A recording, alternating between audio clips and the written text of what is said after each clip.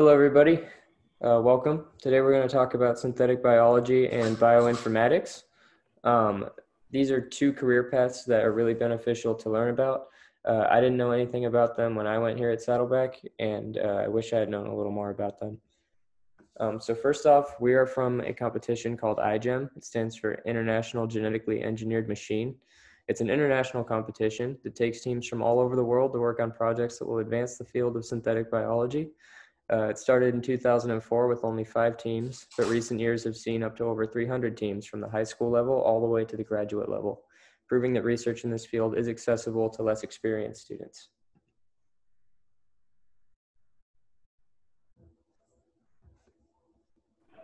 So what makes biology synthetic? Synthetic biology is the redesigning of organisms for useful purposes by engineering them to have new abilities and functions. These modifications have useful applications in solving problems in various fields such as medicine, agriculture, and industry. So what can you do? The essence of synthetic biology involves taking existing organisms with certain functions and modifying them to produce something new or improved. You can redesign systems that already exist in nature and optimize them for efficiency, or even create new biological parts, devices, and systems that can then be introduced into other organisms to achieve a desired goal. So with this information, how do you pick a project? Well, first, you have to identify a problem. In any biological field, one of the best ways to identify a problem is to immerse yourself in the literature to find the issues in that field. It can be difficult to know what problems are feasible to solve unless you are aware of the current state of the landscape. What issues could be solved? What is other research lacking? How can an existing system be improved or changed for a new application? These questions are essential to keep in mind when hunting for a project. So once you have narrowed down an idea for a project, iGEM encourages that your procedure follows the engineering design cycle: research, imagine, design, build, test, learn, improve, and continue research. This ensures that you have completed a comprehensive thought process, as well as identified ways of improvement for the future. So now we'd like to show you some examples of some cool synthetic biology projects from teams that we've had the pleasure of collaborating with this year. UC Santa Cruz. This year, Santa Cruz is working on developing biodegradable elastic plant bed sheets made from cellulose produced from a bacterium. In the agricultural industry, the usual non-biodegradable sheets, which you can see in the upper left picture, which span across agricultural fields, create an enormous amount of plastic waste that has the potential to be circumvented by this project. Pretty neat. We've also had the pleasure of working with Stanford. And they've sent us their promotional video, which is another requirement of iGEM, which we'd like to show you guys.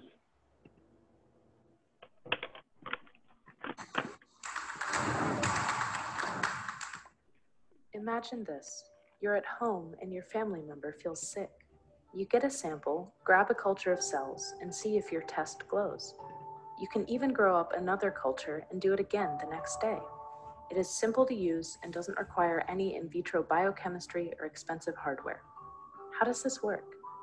Our team set out to engineer Bacillus subtilis, which naturally takes up nucleic acids from the environment, to search for any sequence you specify. If it finds the sequence, it produces a response of your design. This is a self-replicating test kit powered by sugar, water, and air. It is capable of being distributed around the globe and is adaptable for many purposes. Our design is called SEED, Self-Replicating Environmentally Embedded Diagnostic. With SEED, everyone everywhere can get tested, quickly, cheaply, easily.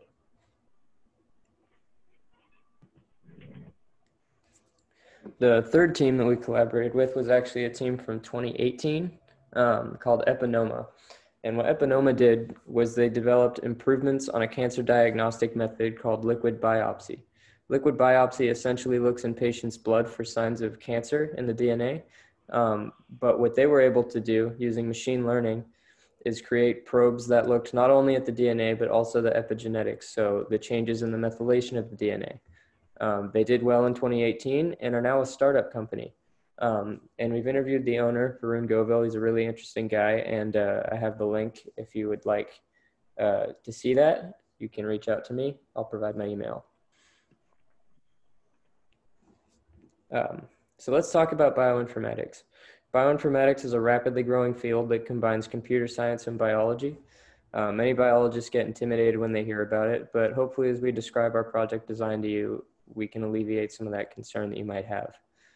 For people that have no coding experience at all, you're not alone. I had personally never coded before March this year, but it only took a few beginner YouTube tutorials in a coding language called Python before I was able to understand how it would be useful in biology. With this in mind, bioinformaticians make about 80,000 to 130,000 annually, according to Glassdoor. I personally applied to 2 genetics internships at Davis, and in both interviews, I was asked if I was able to code. These weren't bioinformatics jobs that I was applying for, these were genetics internships. So in short, this is definitely something useful to learn, and I wish I'd known more about it when I was here. And that leads me to what it is we're doing. Our iGEM project is called Spore Core because we're using bioinformatics, hence the word core, to study fungi, hence spore. In the next few slides, we will describe our project so that you can get a feel for how in-depth undergraduate research can be, and hopefully you'll be encouraged by it as well. Okay, so Spore Core, that's us. I'm gonna go ahead and play our promotional video for you.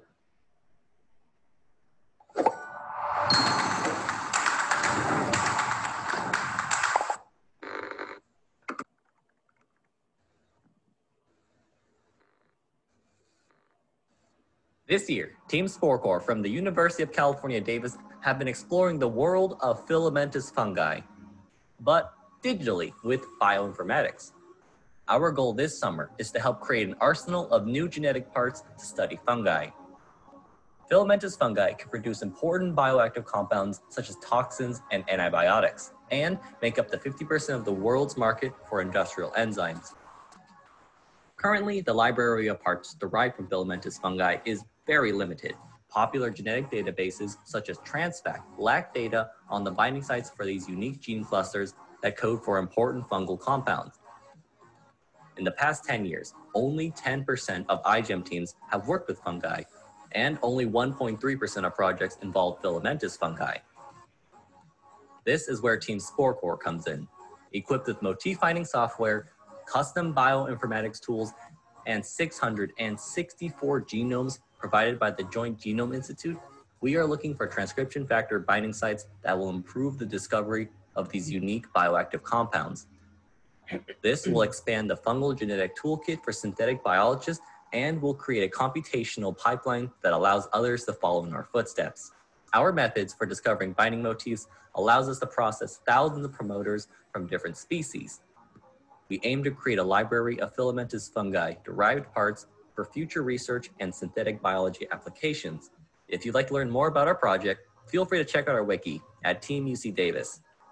That's all we have time for now, so we hope to see you at the Giant Jamboree this year. This is Spore Core signing off. Okay, so to clear a few things up, when we say we're making new genetic parts, we're talking about functional segments of DNA like binding sites. Using genetic techniques, we can remove these parts, or we can get them synthesized by a larger company, and we can store them in bacterial vector genomes. This can all be done quite simply, and if it's done with new binding sites, then researchers everywhere will have more tools available to study fungi. When we mention our computational pipeline, we're talking about the bioinformatics design. Basically, we found a motif finding software which looks in genomes for a nucleotide pattern that likely represents a binding site. We feed this software a specific file called a FASTA file, which is a genome region or a whole genome written out. Once this file is fed in, the motif software will spit out an output, which tells us a potential binding site and how significant it is. This takes a very long time to use if you have many genomes to inspect, and it's not very accurate in filamentous fungi. That's where our software comes in. It automates this feeding process and also provides the motif software with more information so that it can more accurately locate binding sites. Once we have these binding sites, we can design genetic constructs or synthetic DNA strands for use in the lab. So here is a demonstration of our software. I'm just going to run through it very quickly. What you're seeing here in the upper right is the Mac terminal. I was a Windows user up until March this year, so I had no idea this even existed. But basically, you can type through this to access the files on your computer rather than going through and clicking on them. And you can also run a bunch of programs from this. So this is what we use to run our program. You'll see here there's a bunch of functions being written out into what's called a command line. Things like meme path and Jasper file are just specifying certain things that our program can do. And now you see her running it. So basically this program is running through and it's finding a bunch of binding sites and their statistical significance. And here you see all the outputs that she's highlighting right here.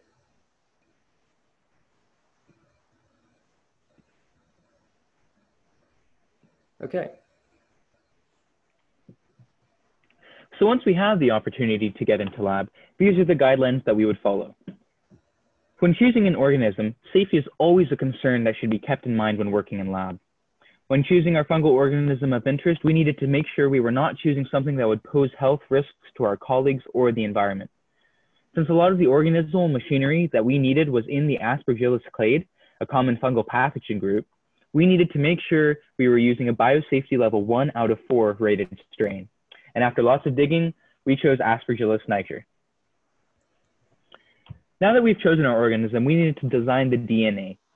In order to make the most out of our organism, we needed to design a construct that works well with our host organism that can still produce results efficiently.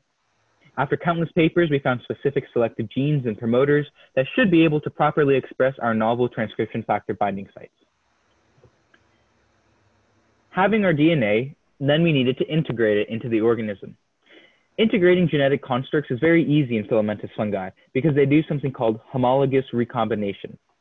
This means if we design the ends of our genetic constructs to match portions of the sequence in our filamentous fungi, the genome will take in our sequence without the need for any cutting enzymes. And if done correctly, the host organism will be ready to start producing our gene of interest. Once the gene is produced, we needed to be able to quantify it. So in our designer DNA, we plan to introduce a gene called green fluorescent protein, or GFP for short. This gene, if attached to our promoter, should create a green glow when binding of the transcription factor occurs.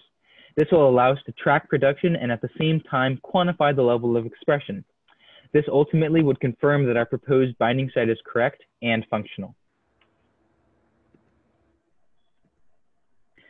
However, before we can quantify our expression, we must carry out a common protocol in order to amplify our DNA to a readable amount. We do this through PCR, or polymerase chain reaction. We have collaborated with a team from Moscow, Russia, and they have provided us with an example of in-lab PCR protocol, since we are unable to get into lab and demonstrate ourselves. And if you would like to see the whole video for how they carry out the protocol, we will have a link on our wiki that you can visit. Now we're going to show a short portion of the video. Go ahead.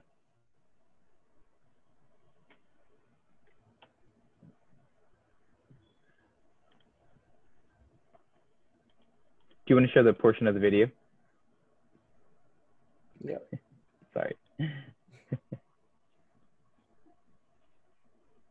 Go to like 30 seconds. Sorry about that, guys.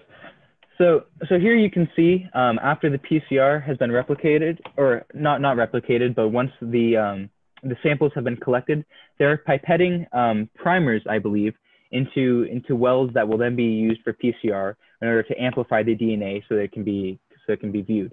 And once all of their samples are loaded in, they run it through the PCR machine, and then the DNA is amplified. All right. Okay. Yep, next slide. Now it's your turn. So with this insight we just gave, we hope that you see what is capable in these fields, and we would encourage you to seek out undergraduate research. Bioinformatics is a great path to take right now, especially when lab access is slim, and while in a community college especially, there is a lack of lab resources available. We would also encourage Saddleback as a whole to look into iGEM. The experience we've gained from this has been invaluable, and we've made many important connections with synthetic biology companies and esteemed professors. We cannot recommend it enough. And if that's not enough to convince you, iGEM has recently announced on Twitter that next year's Jamboree will be held in Paris. Well, that's all from us, but we will gladly take any questions you might have.